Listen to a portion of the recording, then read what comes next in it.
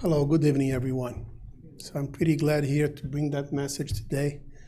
It's an opportunity for us to reflect on the risks. To live we face risks on a daily basis, right? So based on that, to live is a risky situation. So let's see how we can handle that thing, how we can understand what is a risk. Basically, that's the message from today. And also with the understanding of the law of freedom. Not freedom as we are used to see the freedom that we've got in our anthem here in US. It's a different kind of freedom. Let's understand freedom because risk is a consequence of the freedom. Okay? So let's see this.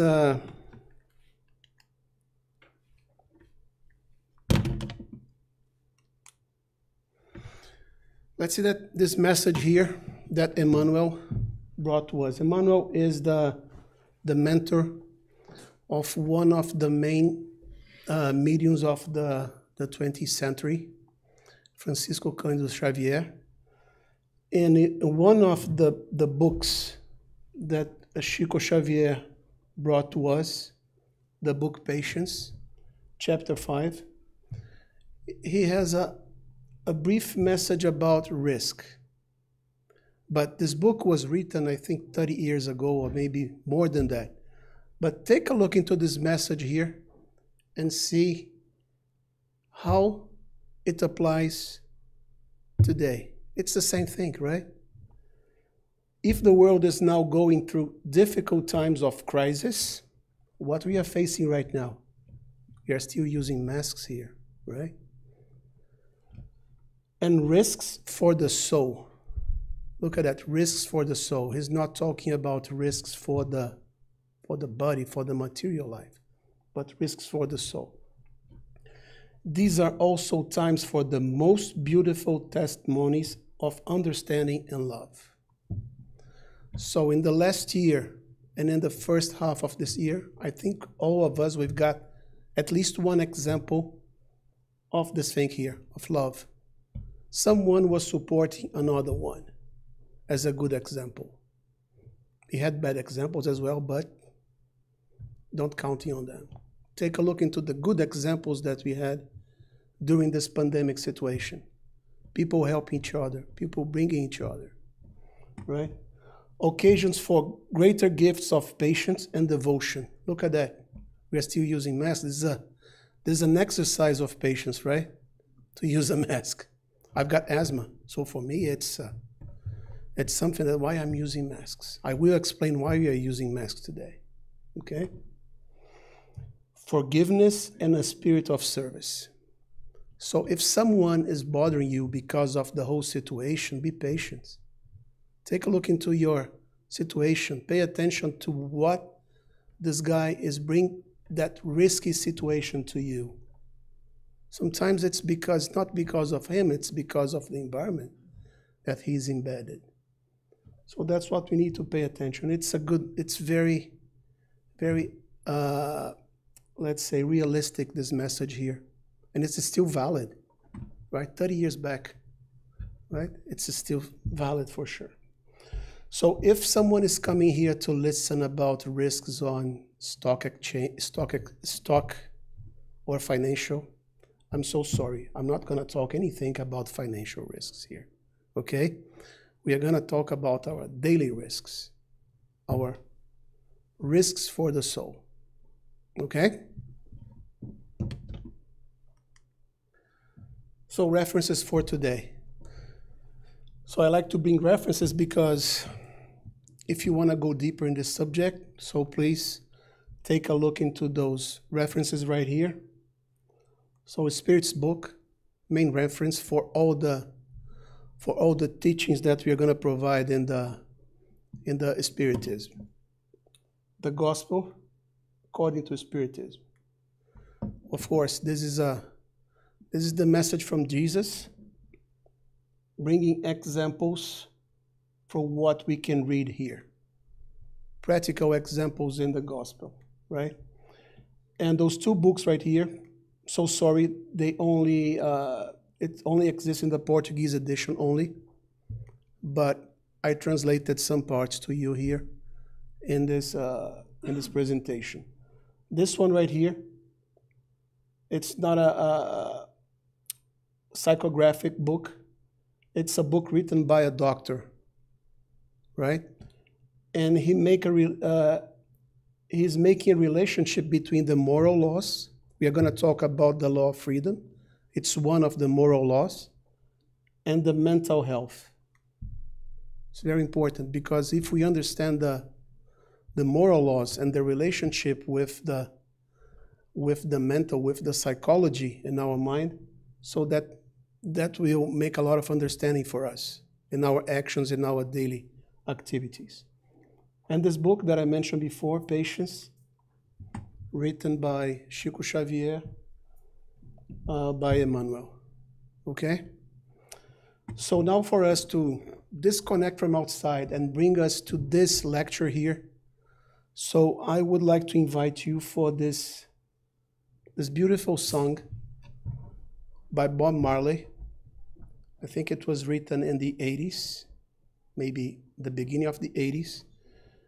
And Bob Marley wrote that song in the same week that he received a pretty bad news, right? He died, I think, 2 years after that song.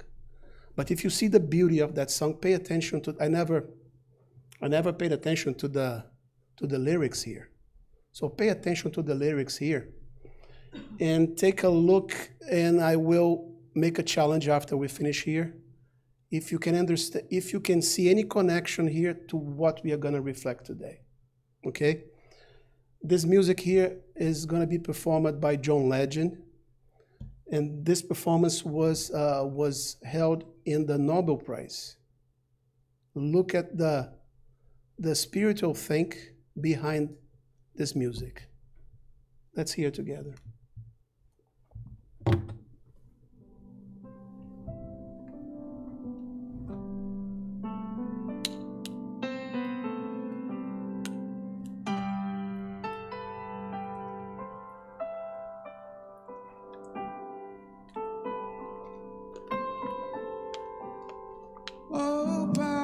Yes, they rob I.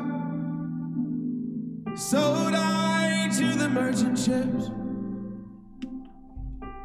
Minutes after they took I from the bottomless pit. But my hands were made strong by the hand of the Almighty. We forward in this generation triumphantly. Want you help to sing these songs of freedom, 'cause all I ever had, redemption songs, redemption songs. Emancipate yourselves from mental slavery. None but ourselves can free our minds. We won't kill with atomic energy. We won't let them stop the time. How long shall they kill our prophets while we stand aside and look?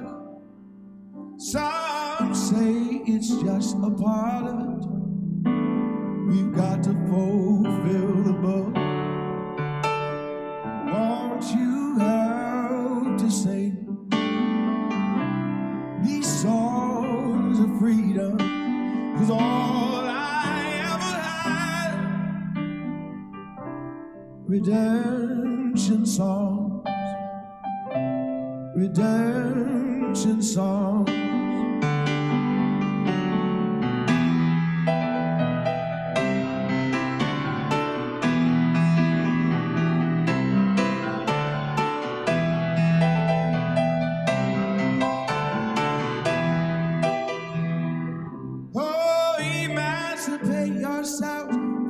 Slavery. None but ourselves can free our minds. atomic energy. We won't let them stop the time. How long shall they kill our prophets while we stand aside and look? Some say it's just a part of it. We've got to fulfill the book. Won't you help to sing these songs of freedom? 'Cause all I ever had, redemption songs, redemption songs. These songs of freedom, all I ever had, redemption songs, redemption songs, redemption songs.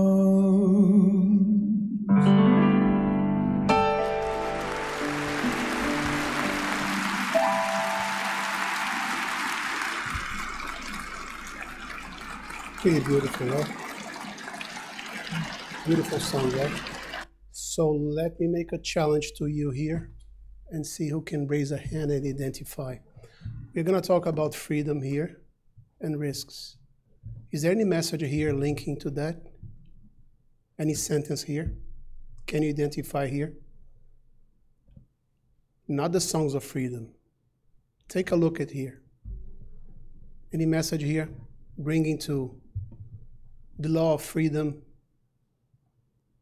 and risks? No? Anyone? Right here.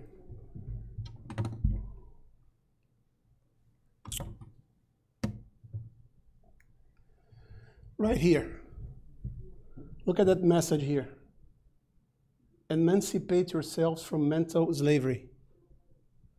None but ourselves can free our minds. Remember that I said before the song that Bob Marley wrote this music in the same day that he received a pretty bad news about his health. Imagine his mind when he started to write that song. He felt exactly like that. A mental slavery. He was captured. He didn't feel the freedom because he was not capable because his life was very limited at that time, right? He received a message that his life is gone. And he created that music, feeling that slavery in his mind, that he's locked. And he understood here that none but ourselves can free our minds. No one, just him. And he composed all the music before he passed away. Okay? So that's the beauty of this song if you hear. Not only here, songs of freedom, redemption songs. Redemption is that understand God, right? Understand God, forgive me, and move forward. That's the beauty of the song. Hope you enjoy it. So, think of that. Let's understand the law of freedom before we understand the risks. If we could summarize the law of freedom into a single phrase, this is the phrase from Paul, Saul of Tarsus or St. Paul. I have the right to do anything, but not everything is beneficial, right? That's the summary of the law of freedom. If we could shorten it into a single phrase. I can do whatever I want, but think about that. Think about the impact of your acts, of your actions. And if we bring that message into a popular quote, the sowing is free. However, harvesting is mandatory.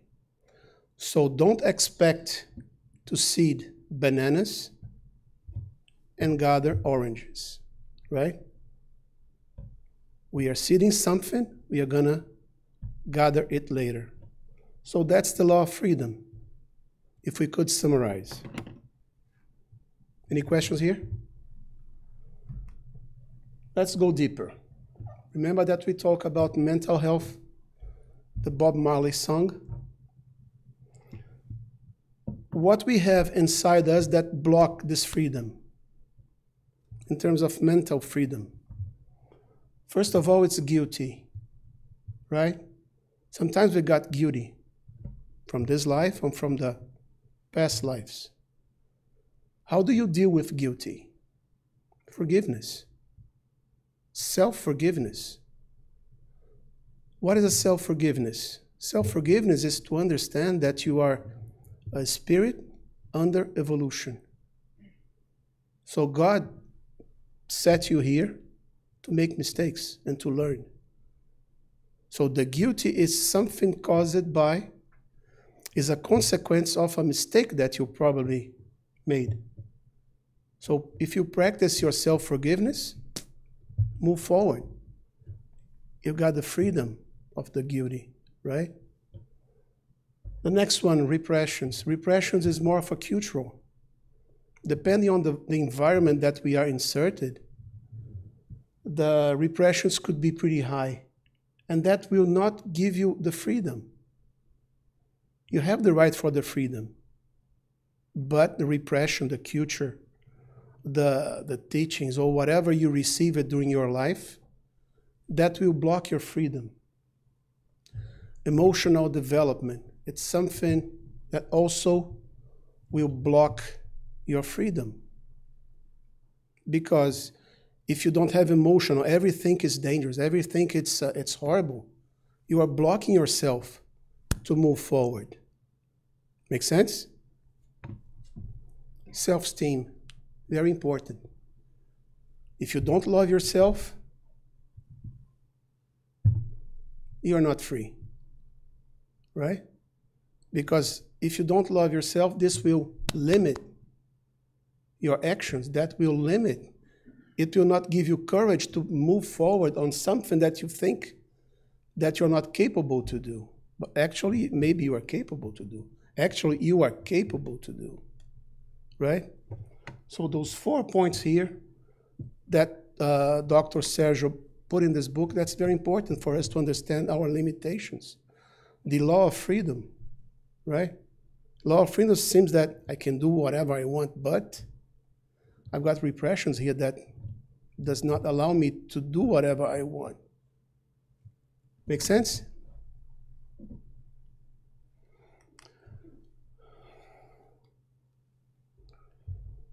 Okay. Are we free or are we not free? We can only be free if we can see ourselves while expressing ourselves. So don't use a mask. Express yourself. That means that you are free. You've got the freedom of speech, right? But are you speaking from your interior, or are you speaking like an actor? It's up to you to identify. Self-knowledge will help you on identifying that thing. If you are trying to expose yourself differently from what you have inside, that's not a freedom, right? And this will be expressed in words, action, and feelings. Be sincere with yourself and with others. That will express your freedom. Freedom is initially established within us. No one can give us freedom. No one. Only us can give freedom to ourselves. So I presented before the 4 topics that will give us some kind of blocking to our freedom. No one was doing that thing. The guilty, the repression, the self-esteem, and the 4th one was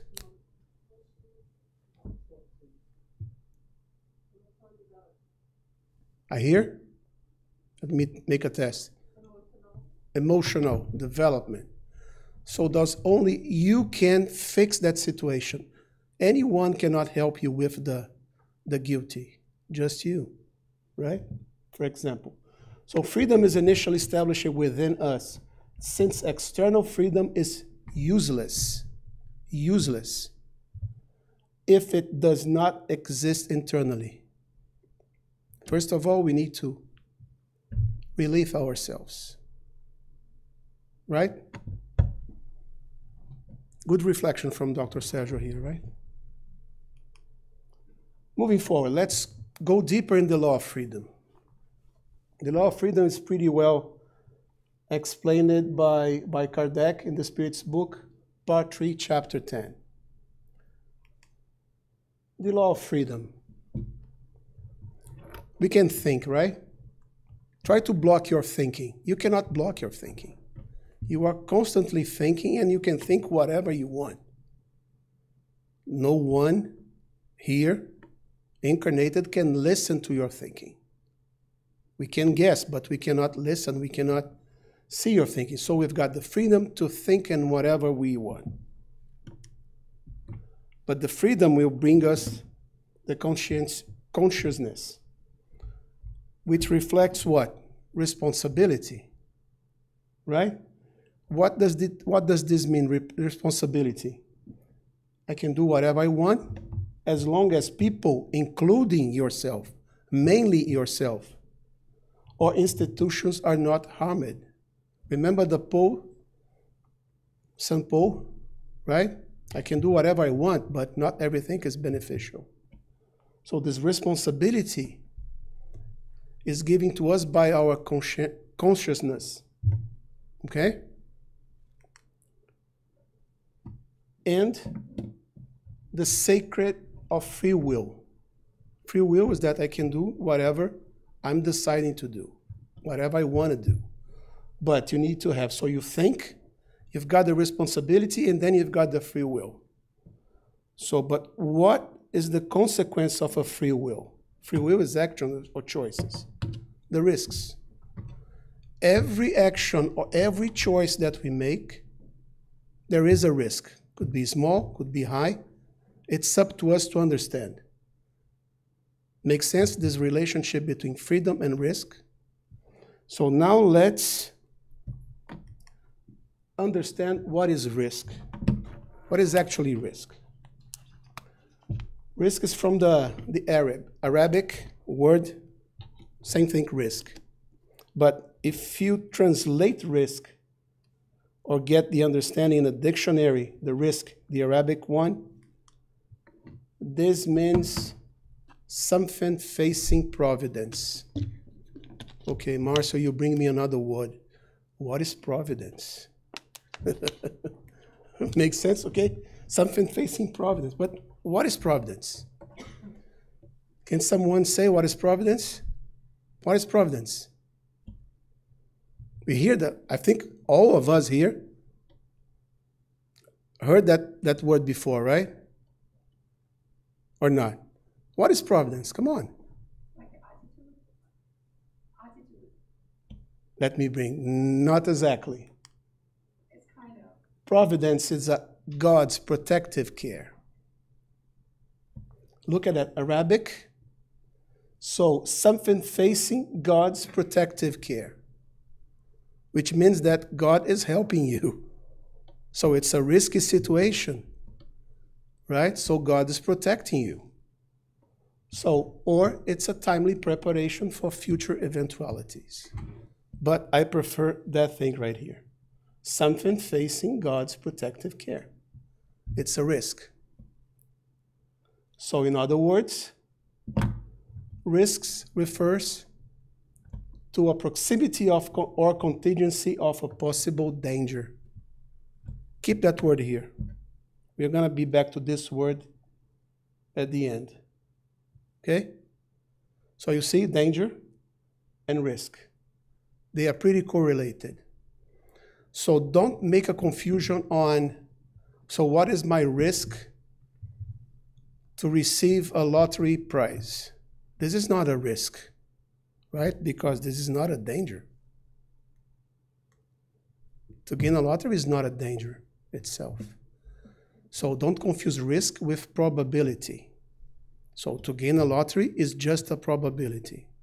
It's not a risk. Risk is a little bit different. So, any questions here? This link from freedom to risk. Everybody's fine here? Can I move forward?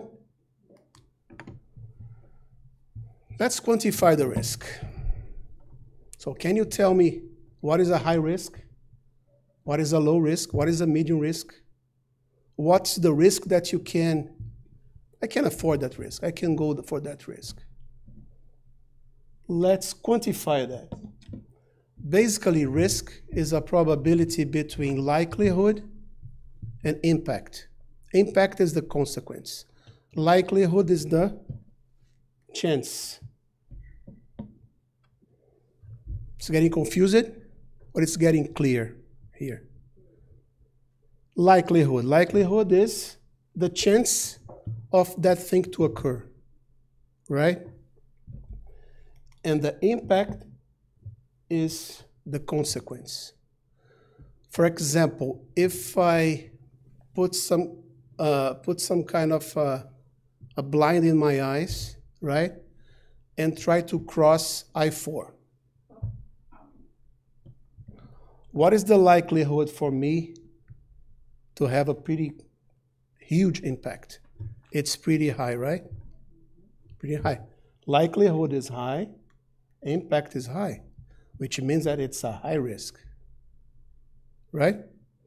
If I cross the street in a traffic light, if I cross but without looking if the car has stopped, the likelihood here could be high. If I wait for the car to stop, the likelihood will be lower. And the impact will be lower. Why? Because the speed is lower. So the risk is low if I cross the street in a traffic light. So that's the way we quantify risk, any kind of risk. Think yourself. Give me an example, I can give you the likelihood and the impact. Okay? But now let's quantify. Marcio, it's okay, but it's quite fuzzy. I don't know how to measure if it's a high or low. Let's do one thing here. Let's create what we call a risk matrix. Here, we've got 3 levels of impact: low, medium, and high. I think for us, it's quite easy for us to identify if the impact is high, if the impact is low, if the impact is so-so. And the likelihood, 3 levels as well, from high to low. So if we have a risk that identified as a pretty high, but the likelihood is so-so, that will give me a high risk. If I have an impact that is low and the likelihood is low, my risk is so low. That's the way that you put it in your mind. You assess your risk for any situation in your life, even the relationship with another one. I will show some examples later. Any questions here? How we quantify the risk? So this matrix right here, it's not predefined. You can have different, for example, for you, even if the impact is low but the likelihood is high, you can consider maybe a high risk. So that's what we call risk appetite. So each one of us has a different risk appetite. Sometimes you are okay on going to a high risk because my risk appetite is so high, but other people know I'm only going if it's a low risk. So you can feel that thing in the kids, teenagers. For them, I think all the risks are pretty low because they don't care itself, right? They do very dangerous stuff. It seems that they don't feel the risk. They don't have that thing in mind. Any questions here? How we quantify the risk? Okay, now let's manage the risk. We identify the risk, but how can we manage? How can we handle that risk? I need to manage, right? Risk management, it's basically this cycle right here, which means identify. We just talk about identifying a risk, right? I've got a risk to get a disease, for example, this COVID situation, right? How can I reduce the likelihood? Using masks. The impact is the same, because if I caught the COVID, maybe I could suffer or not. So using the mask will reduce the likelihood for a contagious situation. If I took the vaccine, I reduce the likelihood and the impact. Then my risk is lower. Make sense? This is for everything, even with a relationship, with anyone. So if you are talking to someone and you feel that it's a risky situation, when you deal with forgiveness, it's something that is risky for yourself. Maybe you can be hurt if you try to discuss some kind of forgiveness to someone. So that's a risky situation. How can you reduce the impact and likelihood? Think about yourself. Is this the right time to talk to this person about forgiveness? Maybe not. Maybe should I wait a week? Maybe should I ask someone to help me on talking to this person about forgiveness? Right? You can make a balance between likelihood and the impact. So following this circle right here, identify a risk. So we know the risk. Assess the risk is when we quantify the risk. For me, it's a high-risk situation. For me, it's a low-risk situation. Or it's a medium. I can go. And to address and how we can treat the risk. Can I fix the risk? Can I reduce the risk? Can I avoid the risk? Can I transfer the risk? Those are the situations that we have to address a risk. Let's see each one of them. First of all, avoid. How can we avoid the risk? So, for example, if I don't know how to swim and there is a storm in the sea, why am I going to the beach? Don't go to the beach. Because if you don't know how to swim, you cannot enter and swim in a beach that high waves, right? That's dangerous. So avoid, don't go. Or go and stay in the sand, get your bucket, and do yourself, right? Avoid is that situation. Don't cross the I-4 with a blinded eye. So if you don't cross, there's no risky situation. Transfer. Transfer, it's something that, let me give you an example. When you buy insurance policy, you are transferring the impact, not the likelihood, because you still can have an accident, a car accident, but you are transferring what? The impact, money-wise. Someone is going to pay for so you're going to reduce your risk. A situation in a relationship. So that's not a good thing, but there are some people that manipulate others to do something for him. What this guy is actually doing, this guy is transferring the risk. Instead of him facing the situation, he's manipulating people to do something for him, and that people that will do this action for him will be the people in risk. So I will not give any examples, but I think each one of us here can give one example of manipulating people, right? I don't like to say, but politicians play like that, right? They manipulate people to do something for them because they are not facing the risk for them. That's not a good thing. The other thing, to treat the risk. That's a good thing. How can we reduce the risk? How can we bring the risk to a lower level that I can accept the risk? And the last one, it's something, the risk is there. I cannot do anything but just accept the risk. So let's see how we can handle those two situations here. This one, it's obvious. If there is a risky situation, don't do that. This one is to transfer to someone to pay you or to transfer the risk to another one. So let's see how we can mitigate the risk. So based on what we discussed and based on this matrix right here, so let me hear from you. How can we reduce the risk? Ideas. What I'm going to present here, it's so obvious that maybe you're going to, what this guy is saying here. So, but let's think about the obvious here. How can we reduce the risk? Any ideas? Let's go.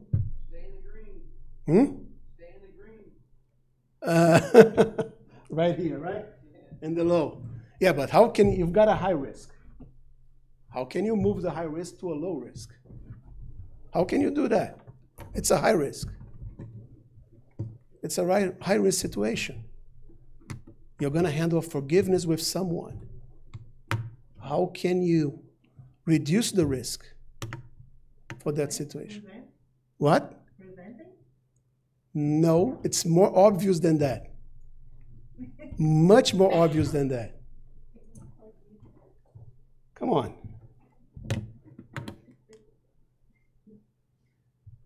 See? From high to low, or whatever, from high to medium, whatever. I need to reduce the risk. It's so obvious. Reduce the impact and or reduce the likelihood. Right? Obvious. If I reduce the impact, I'm going to move right here. If I reduce the likelihood, I'm going to move right here. Obvious, right? So obvious. But think about if you got a relationship. Forgiveness is a good example. You're going to handle that.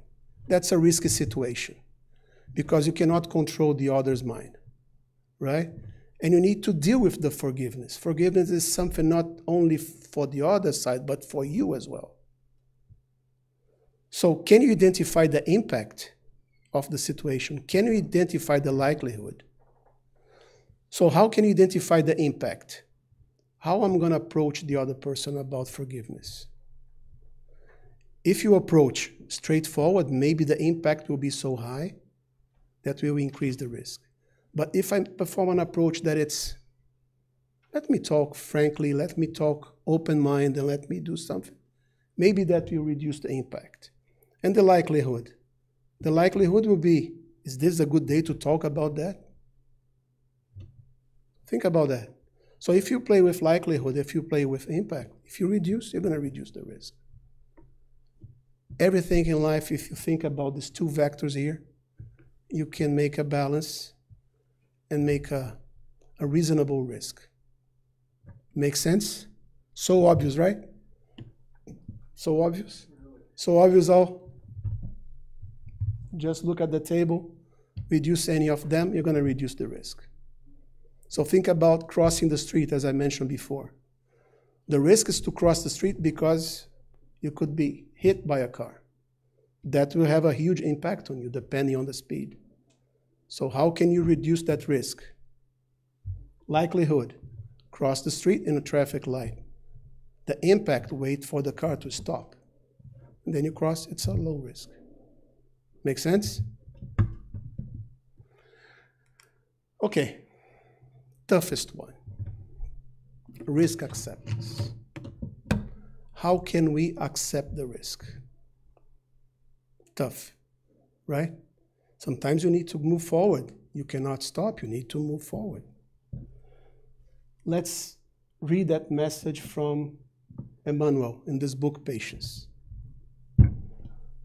In the present, you see the book was written about 35 years ago. In the present, today, the man prevents himself against the lack of food values, stocking first useful goods. It defends the roads, warding off the risk of accidents or promotes vaccination, frustrating the outbreak of epidemics. With this in mind, let us develop the imperative exercising strength, understanding, patience, and solidarity. That's the way that we are going to accept the risk.